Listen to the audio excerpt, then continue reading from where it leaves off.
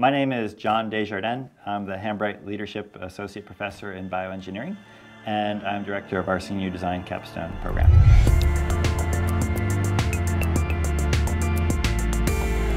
Our students are quite exceptional. We're working in areas where nobody has done anything before. So if we're designing something, we're doing something that no one's done before. If we're doing research, we're answering questions that nobody's answered before. Finding the right problem to innovate around is the most critical step. The hard part is finding out how to tease that out of somebody who is naturally not creative or innovative. We have had one make it to market that formed actually from the design team itself. What we are trying to do is develop that infrastructure in South Carolina to more readily incubate and nurture these projects moving forward.